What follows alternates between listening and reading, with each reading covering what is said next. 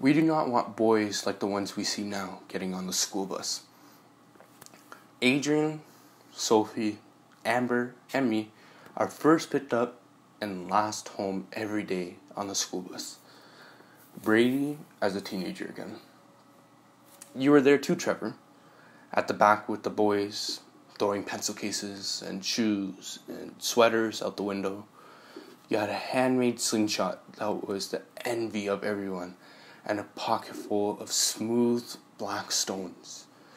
You were always pummeling each other, always mouthing off to Gustav, the driver. So you probably didn't notice how we sat around Sofie, and how still she was, with her eyes straight ahead. Behind her, Jackie was kicking her calves. Something was smeared in her hair. The girls across from her were chanting, but you'd have to listen hard to hear it. While you boys in the back were slugging it out, we were in the front, almost still, always the good little girls.